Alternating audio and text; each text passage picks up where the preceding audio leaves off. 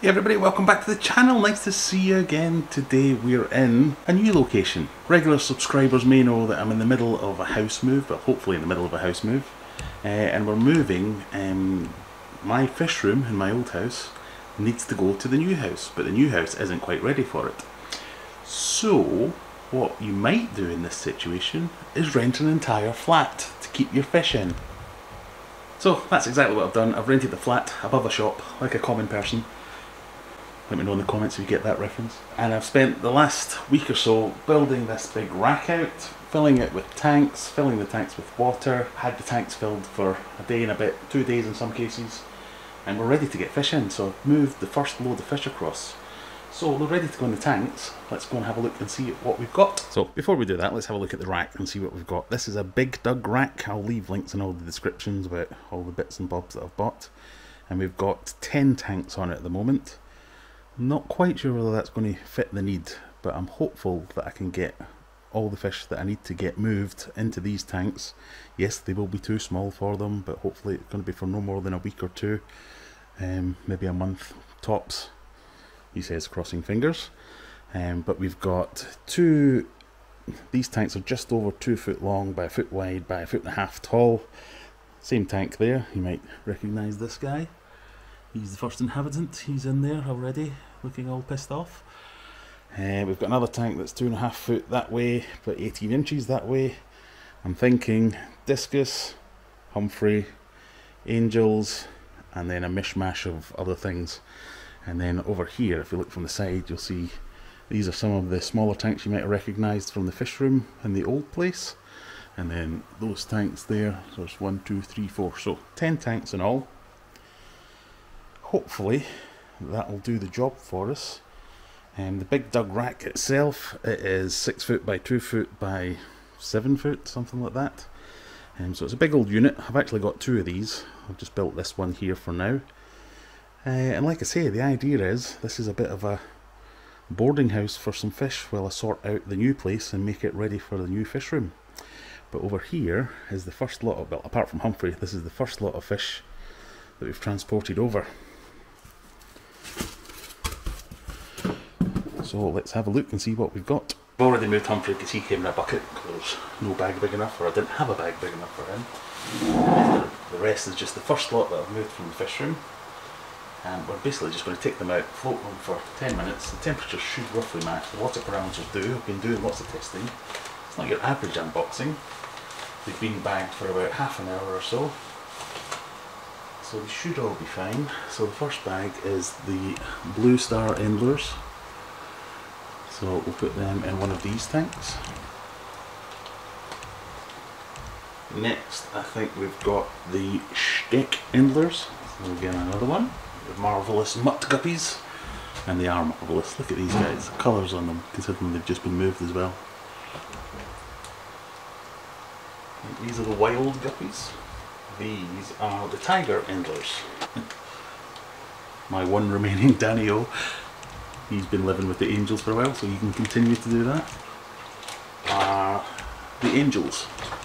So we'll just get them in when I'm thrashing about in there. Sorry, buddy.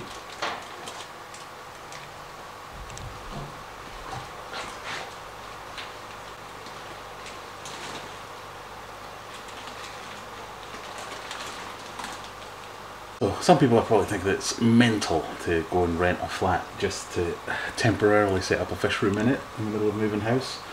And if you want to know the reasons why, please go and watch some of the older videos. I've gone into it a little bit, but basically went through every connotation of ways to do this, and just because of the unknowns and the amount of fish and fish tanks that I've got, this was the best option, just to rent them a flat, set up a temporary fish room and get it going. So I've been running these tanks for a couple of days, like I say, just with air stones in them, and I've brought over a bucket full of cycled filters, sponge filters, and some plants and things like that. So while they're acclimating or acclimatizing, depending on what side of the pond you come from, I'll go around and I'll swap the air stones for filters, and then we'll get them in. In terms of getting things ready for the move, did a lot of things the same you would do when you're shipping fish or moving fish anywhere, and a few things that I'm not going to do. So I have starved all the fish for a day before I bag them up, but I'm not going to do any kind of acclimatisation and drip acclimation or any of that. I'm just going to dump them in. I'm not going to separate the water because I know the water they've come from is good because it's my water. And I know the parameters match, so I'm just going to get them straight in there. It's very much the plop and drop, but the dirty plop and drop. So I'm just going to cut the bags open, tip them out, water and all.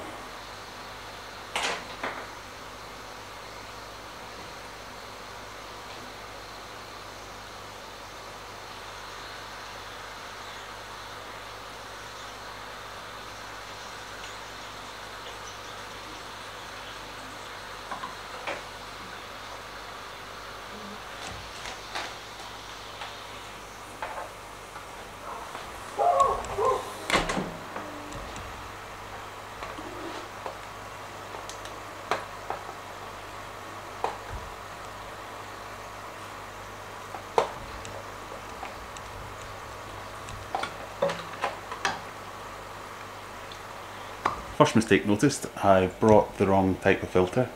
I meant to bring a bunch of small filters and a bunch of big filters, but I've miscounted and I've brought one extra big one and one fewer little one. But better to have too big than too small, I suppose. The other thing I did was I spent hours the other day balancing all the air stones. So the reason I put all the air stones in is because I've got, I think I've got 4 or 5 different air pumps up there, all connected to splitters and valves. So I wanted to be able to get them right so as I could just come and drop everything in. But as soon as I've attached the filters, they've obviously acted differently, and now I need to go and redo that all again. So yay! Right, they've all been in about half an hour now. I've turned the lights on just so as we can see what's going on in there. So far, no casualties, so that's a good thing. But let's take a closer look at each of the tanks. You might be wondering, why have you got lights if you're never going to be here? The idea is I come here once a day to feed the fish, to change the water, and that's about it. But the lights have to be somewhere, so they may as well be here. So everyone looks happy except for the angels. So let's have a wee look at them. This is the angels tank. So in all the tanks I've just put in a little bit of Java moss and a few floaters just to give a little bit of normality, some protection, sense of safety. But these guys, they're not happy with me. They're giving me the stink eye. What have you done to us, Graham? Why have you moved us here?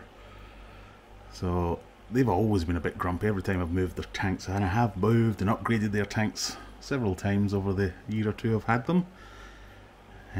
So I'm sure they'll settle in fine. I've not actually bought any fruit this time, so I need to go... Did I just say fruit? I've not brought any fish food, so I can't even feed them, but I think that's fine. I'll come back tomorrow with the food. And in amongst all the plants and the Java moss and all that, there will be little bits for them to nibble on. You can see the little Danny-O snacking on something. So that's fine. This tank here is empty at the moment. I'm kind of swithering whether to make this the discus tank or that one. That one's slightly wider, but that one's slightly longer. No, the other way around. But yeah, they're about the same volume wise. I'll probably have the discus here and then all the discus tank mates there, just to spread the bio-load a little bit. But in this tank we've got the wild guppies. So there's a big fat mama. Some of these look really cool. Don't know if we're focusing on them or not.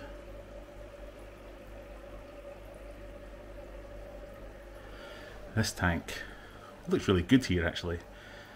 This is the muck guppy tank, and if I can find him, my special friend, the little white one over there. As you can see, they're snacking on the stuff that's on the filter. That's good. You can give that a bit of a clean for me, guys.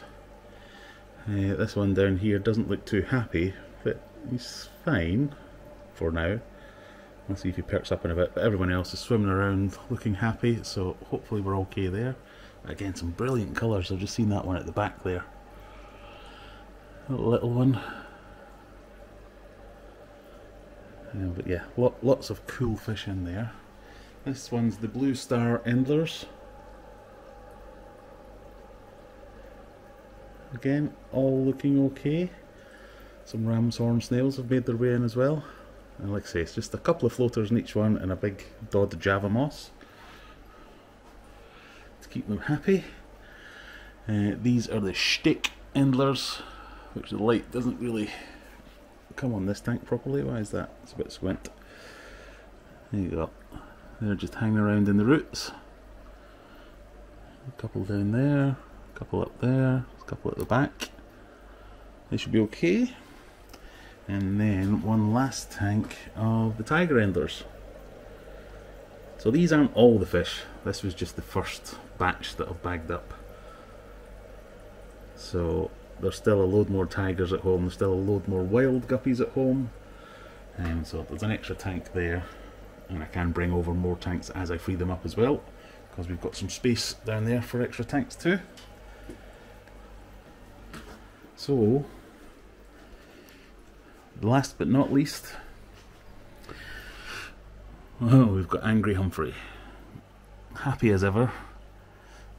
Took a chunk out of my hand the other day when I nicked his heater out of his other tank. So, yeah, before you all come at me in the comments, yes, I'm aware this tank is too small. He can turn around, as you can see, but hopefully it's for no more than a couple of weeks. What a guy though. Even after moving, his colours look really good.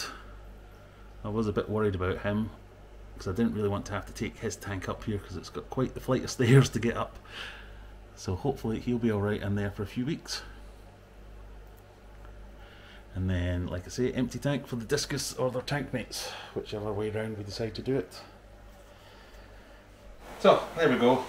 Just another update. There's going to be a series of these, and if you like this sort of thing, please click that subscribe button, because there's going to be more of this, maintaining this temporary fish room, as well as building out an all new, bigger and better fish room in a new place. But for now, I think these are possibly the most expensive fish I've ever kept, given that I'm now paying rent for them. Some might say I'm completely mental, and I'm not sure I could disagree with them, but I'm loving this, and hopefully this works out for me. Everyone looks okay so far, so long may it continue. Like I say, click that subscribe button, and I'll see you in the next one. Bye!